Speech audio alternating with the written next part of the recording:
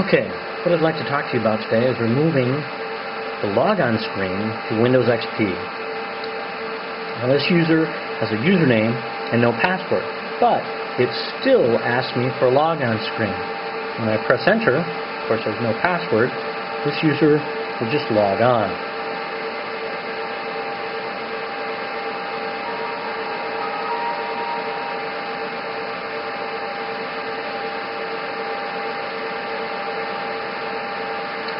If I want to remove the logon screen,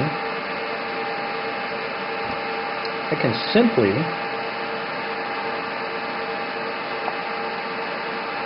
just go to the Start menu, open the Start menu up, select Run,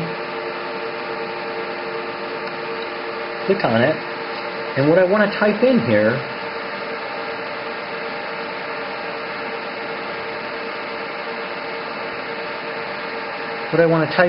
is control user password 2 and then click OK. There we go. A dialog box will open up here. It'll give me several choices. This dialog box is called User Accounts.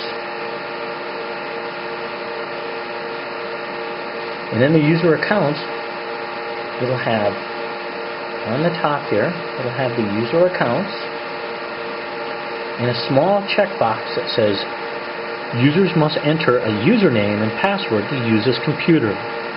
Underneath, I have another dialog box that says username. In this case, I have administrator ASP.NET Gen. If you have multiple users, in order to select the user that's going to log in, you would click on this to highlight the user that you want to automatically log in, and then go to the checkbox and remove the check. Users must enter a password. Press OK. It'll ask you for this user's password. Okay? If you had a password already in here, make sure you put it in, make sure you confirm it. In this case, the password has already been removed, so all I have to do is press enter. And then if I restart the system, should automatically just log in on this user's account. Now, how can I tell which account I'm logging in on?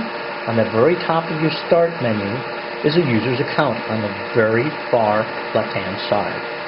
Alright, so let's try this.